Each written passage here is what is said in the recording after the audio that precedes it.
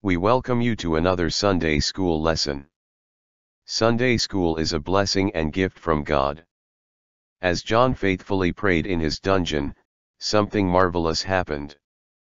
God reached down and lifted John out of his hell to give him a glimpse of heaven. God brought him for a visit, so that John could see what God was doing and could tell the other Christians what he had been shown. In the vision, he saw the throne of God surrounded by beings, who gave him continuous worship.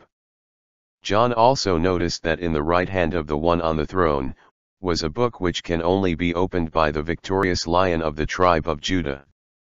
John then saw a lamb that appeared to have been slain standing in the middle of the elders who took the book from God the Father, the one sitting on the throne. At this point, the lamb was worshipped by the elders and an innumerable number of angels.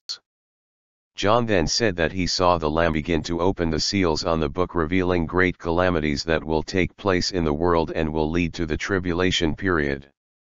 Then John saw the sealing of the saved 144,000 Jews from the 12 tribes of Israel. This is where our lesson begins. Our first verse says, "After this I looked, and there before me was a great multitude that no one could count, from every nation, tribe, people, and language, standing before the throne and before the Lamb. They were wearing white robes and were holding palm branches in their hands." John saw so many people that no human could count them. These people came from every nation, non-Jews included. They stood before God, the Creator who sat on the throne, and also before the Lamb, the mediator. When we worship, we come into God's presence, through Jesus Christ, who made the throne accessible to sinners. Then John says that this multitude was clothed with white robes, symbolizing righteousness, justification, holiness, and had palms in their hands signifying them as victorious conquerors. This is the glorious appearance that the faithful servants of God will have. Verse 10 says, "And they cried out in a loud voice, 'Salvation belongs to our God, who sits on the throne, and to the Lamb.'" This great multitude of people gave God and the Lamb praise for their great salvation, and the Father and the Son together received these praises. The Father planned this salvation, the Son purchased it, the Holy Spirit sealed it, and those who enjoy it must and will praise God the Father and the Lamb, and they will do it publicly, and with vigor. Verse 11 says, "All the angels were standing around the throne and around the elders and the four living creatures. They fell down on their faces before the throne and worshipped God." John next saw angels standing all around God's throne ready to attend to him, and all around the elders ready to serve them.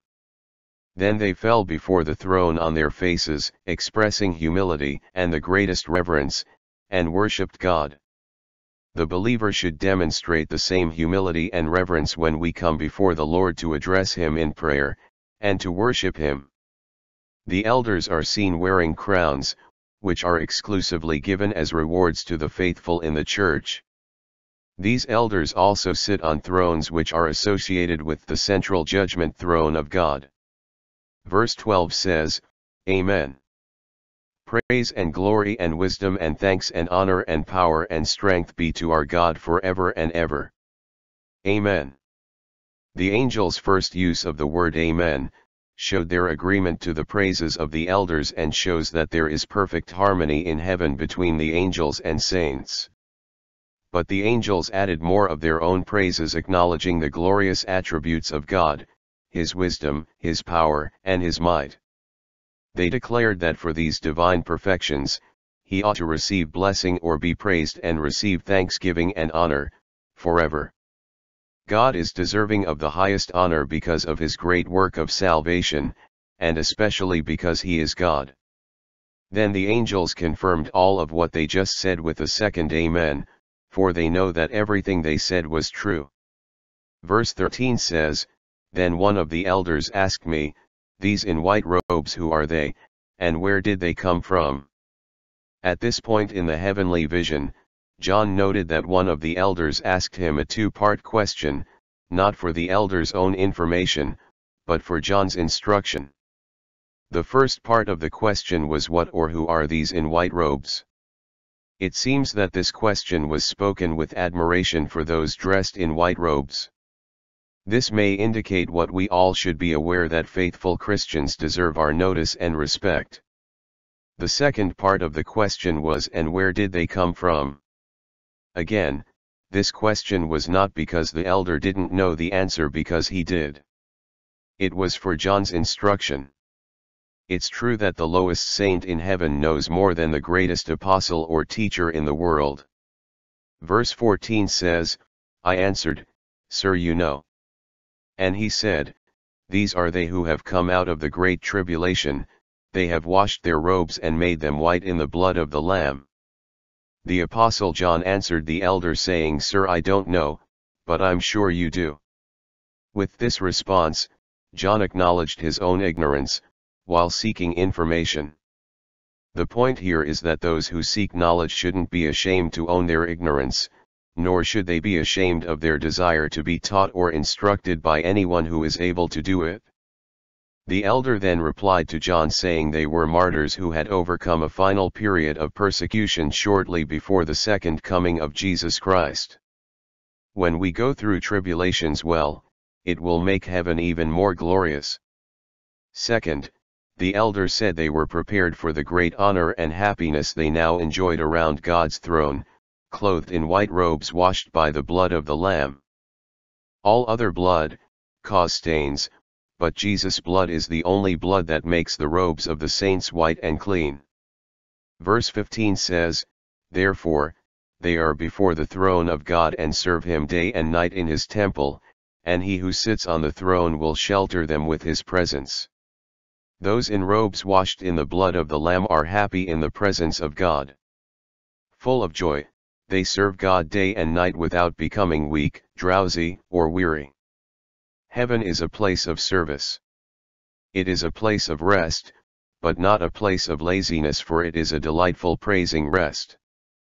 All of this continuous worship is done with great joy because of the protection and presence of God, sitting on his throne and dwelling among them. Verse 16 says, Never again will they hunger, never again will they thirst. The sun will not beat down on them, nor any scorching heat. Those who came out of the great tribulation are now free from any sense of want or need. All of their wants and needs are provided for, and all the worry caused by those earthly needs is removed. In addition, they won't experience any weather challenges, for they shall never suffer from the heat of the sun anymore. Our final verse says, For the Lamb at the center of the throne will be their shepherd, he will lead them to springs of living water. And God will wipe away every tear from their eyes. The elder then tells John the Father shall provide them with everything pleasant and refreshing to their souls, and therefore they will neither hunger or thirst any more. In addition, God himself, with his own gentle and gracious hand, will wipe all tears away, and turn sorrow into rejoicing. This should encourage the current believer in his own sorrows, for as the psalmist said, those that sow in tears shall reap in joy. United in praise. God sits at the very center of the universe, and there he is worshipped by all his creation as the great creator of the world. Today, many questions swirl around in the church about what worship really is. The lesson emphasizes one important fact about worship, and that is that worship is more a response to a loving and merciful God than a planned agenda on our part. United in praise. 1. In heaven, God and the Son are worshipped by multitudes of people from everywhere, and angels as well, Revelation 7:9-12. We get a glimpse here of the worship that goes on in heaven, and we ought to start practicing it now on earth to get our hearts prepared for it in heaven, that world where our praises, as well as happiness, will be perfected. 2. This multitude of people are identified as martyrs from the Great Tribulation, Revelation 7:13-14. They had no trust in themselves, or dependence on their own works of righteousness, but wholly trusted and depended on the blood and righteousness of Christ, which is the only way to come out of tribulation, and enter the kingdom. 3. Because this multitude was faithful to God, they are privileged to be eternally in His presence, Revelation 7:15. The tribulation survivors are positioned before God's throne and are privileged to serve Him continually. For while the multitude worships the Lord, He will provide for them and sustain them while giving them eternal comfort, Revelation 7:16-17. God will protect us from harsh circumstances, take care of us, and give us a reason to rejoice in the place of our sorrow. We are truly glad you spent time to learn this lesson with us. We hope you are blessed and may share these with somebody else. Thank you very much, have a great week, and God bless you always, dear brothers and sisters.